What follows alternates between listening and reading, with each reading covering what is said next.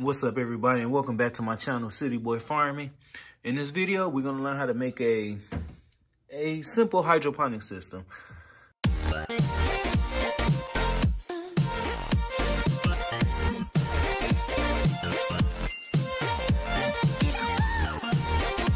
Okay, to get everything started, to see how our frame look.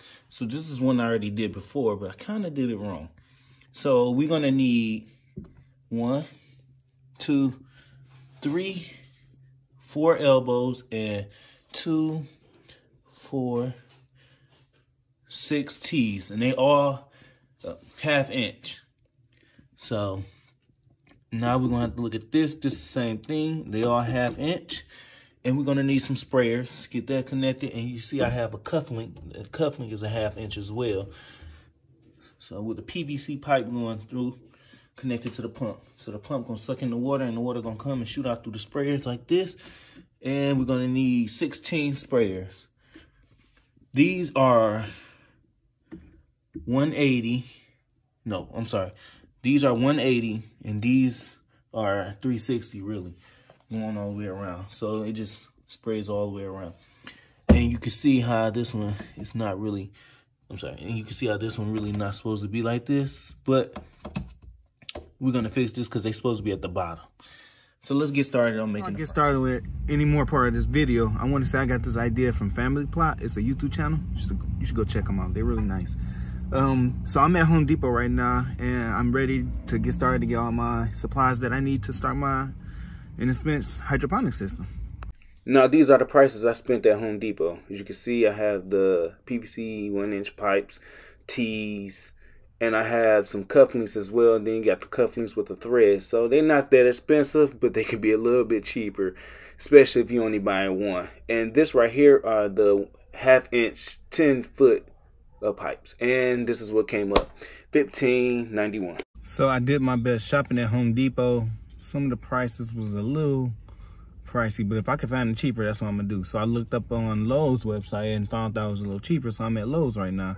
And here I will be getting my tote and probably a few more pieces of pipe. And also I will be getting the tool and die, the drill bit and the thread. So yeah.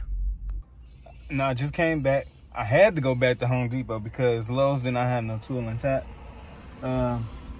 Drill, well, ridge maker. You know, it was so hard trying to make this make sense to the employee at Lowe's. But anyways, we got it. We had to go back to Home Depot, and this one little thing cost $6.80-something. And the guy, the clerk, the cashier was like, yeah, that would be $686. I looked and I was like, you funny, you made my day. But we need more people like that, you know, positive people in this world.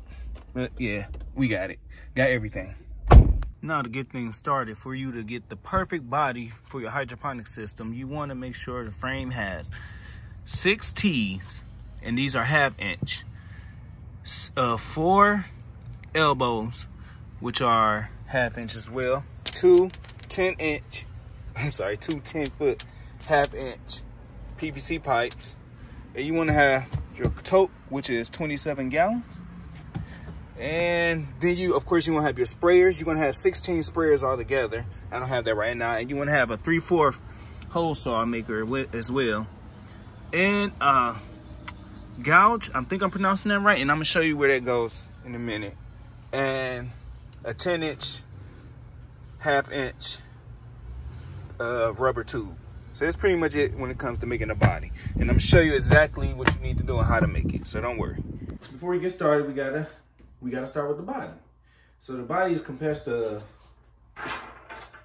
PVC pipes. You have T's, you have elbows, you have some cufflinks, and then you have some, you know, regular PVC pipe. So before we get started, let's measure it. We're gonna start with the width.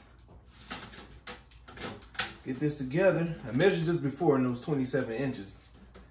Just to get this party on the roll, if I can get the right measurements. Get it started.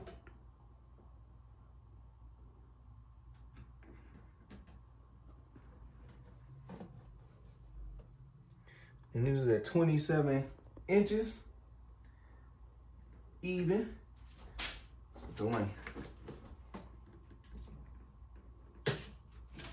Bring it back in some.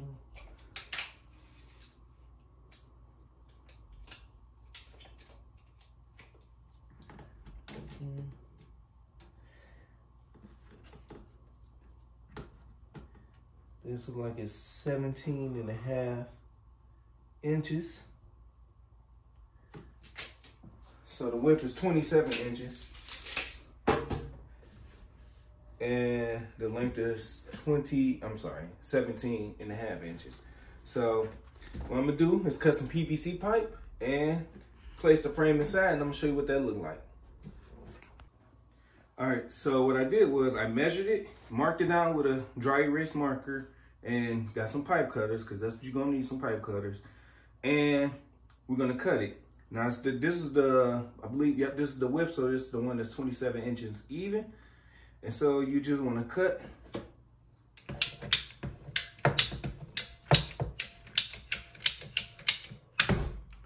Perfect.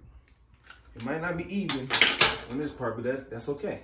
Cause it's going on, they all going inside some.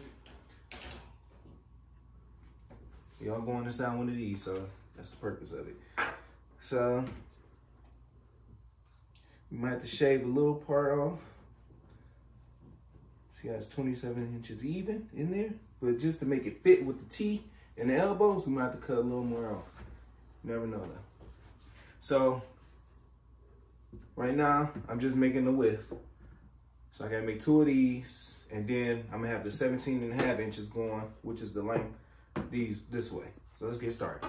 Okay, for some of my cuts, I had to do it a little differently, just because one, I think this is kind of bulged out, and even the top don't fit on here. So I do have this set right here, which is the length, so it can fit in perfectly just like that. As you can see, it's okay if it's spin up like that, and it's okay if it's tight. You want it tight actually so it can stay in place. So this, you want the elbows on the corner like this, and the T's facing outward, because we're gonna add some more PVC pipe going this way, just for the body to be full. Now, this is what I did. So I made my cuts, put my T's. First I started with my elbow, then when my, this cut is 4.5. So you need 2 4.5 to make this. And then 1 3.5 for this to fit. Just because I said this tote, I think all totes are different. Now, even though they all say 20, even though they all have like the same gallons, if you get, what I'm trying to say. All totes are different just because the bulginess of it. Even though they say 27 gallons, they might be a little bit wider than usual tote. There are 27 gallons. We'll see, so it can fit in just like that. You have them both evenly matched. Now, for the width, I had to make, it was 27 even, but just for it to fit inside the elbows, I had to make sure they was, this is a little bit over 23.5. So this right here is 23.5 over. Want this to fit perfectly.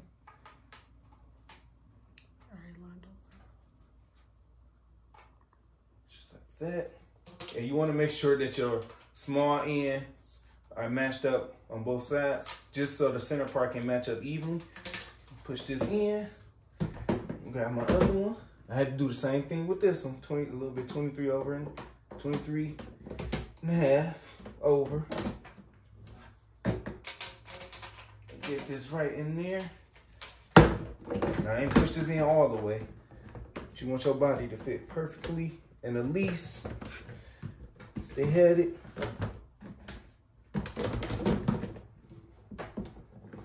Get this in here perfect. You want to have it at least 2 inches below. And I think that's perfect. Do all sides. 2. All right. Perfect. So now we got that situated, because this, I felt like this was right here, just to get these inside was the hard part. Now it's time to get the full body assembled. So I'll let you know what I need to do next. Yeah.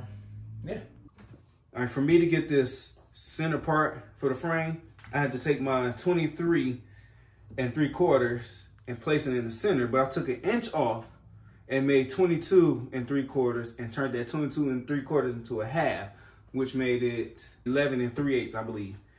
And so I did this both sides. So now we gotta do is get the center part. So I'm gonna try to figure this part. You want this sitting like this. You want this T part facing down. That's how you get your pump. So now we're about to create the pump section. So you want to make sure you have something that fits inside this T that connects these two together. So let me show you what that look like in a minute. All right, as you can see, I marked it with markers. You want to get a 10-24 tap and drill bit. That way you can have something to puncture it, and then you'll have your thread maker. Now the reason why you need a thread maker is because the sprayers that you have threads. And so that's why it's the size of a 10-24. So it's gonna screw in, screw out, and it'd be so easy for you to take out and put back in. So let's get started. So the goal is to get them centered as possible.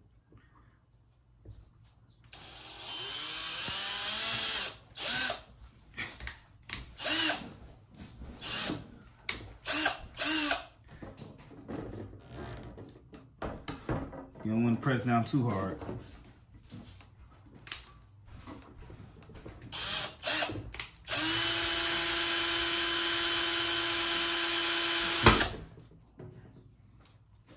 Let's clean it up.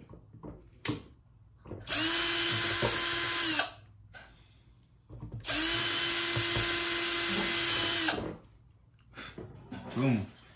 Now we're gonna do the rest.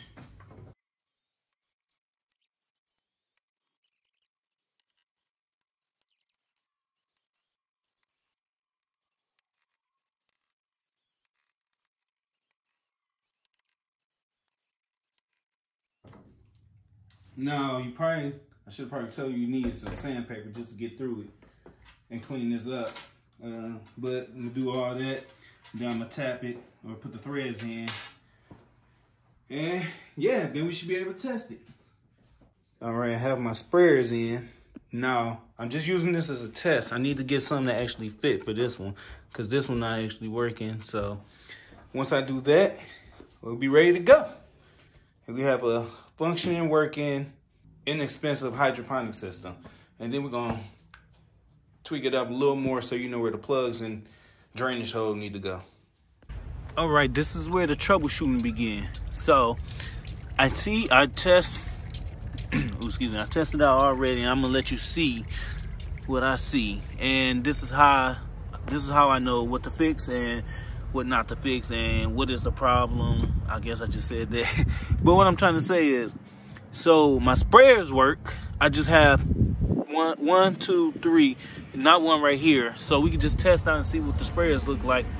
And just in case, see if I need to place any PVC piping anywhere around. Most likely is that. But other than that, let's test it out. All right, everything seems to work. Let's see, sprayers on all sides, and I can turn it up if I want to, so I'm gonna turn it up. But you can tell that right there needs to be tighter. But everything else seems to be working perfectly fine. And yeah, this is nice. This is very nice. It's a bigger version of your hydroponic system, so, and an aero guard. But this is nice, but you can tell how much water pressure coming out. Look right there, because I don't have a sprayer right there. But yeah, everything works well. I'm excited. All right, now we know exactly what's working, what we need to fix. Let's just move on to the next part. And we just know that water and electricity don't mix. So we're gonna have to make an escape route for this. So we're gonna have to put a plug right here, a plug hole, actually I should say, right about here. And it should be able to stick on out without no water getting through. And we're gonna use a 1-inch hole saw just to puncture it right through so the plug head can fit right through. Alrighty, boom. That's how you want it. And that way it's under the sprayer so no water will go out. Now it's time to make one more. We're going to put it at the bottom. So it's going to be our drainage valve. All right, for this drainage hole, we will need a size of a 3/4 hole saw, and we're going to put it right here. And then I'm going to hook up some more parts that you will need for you to create the drainage valve. All right, now since we got our hole ready to go, this is a 1/2 inch groundage. This is what you want to put in the hole. And then you want to connect your pipe piece for your tubing. I'm going to show you what they look like in a minute. All right, now this is what it should look like. Now this will create a seal, so no water should get out. That's why it's a 3/4 inch. I'm sorry, yeah, 3/4 of an inch hole with the 1 inch. I'm sorry, with a 1/2 inch groundage seal. So now you have your tubing. This is about like 10 inches. So keep that about 10 inches, and that way this thing turns. It like turns, and that's where you can drain the water out. And yeah, so that's pretty much it for this part. This is how you create your inexpensive hydroponic system. And yeah, and we're gonna fix these parts right here, and that's about it. Everything works well, so I say give it a try. To save some money, this cost me roughly about, I don't know, like 30-something bucks with everything included. And yeah, it's way cheaper than the I Do hydroponic system and the Aero Garden. Bigger, better, and I'm gonna show you in a later video on how I use it to grow my plants. So yeah, if you find this video very helpful, please hit that like button. Also share it to somebody who's into the hydroponics or indoor garden, or trying to do some gardening but they don't have enough space. Like, share this video. Also, if you're new to this channel, hit that subscribe button and hit that bell notification to get notified when I post more videos. Thank you for watching. Again, this is City Boy Farming. Peace!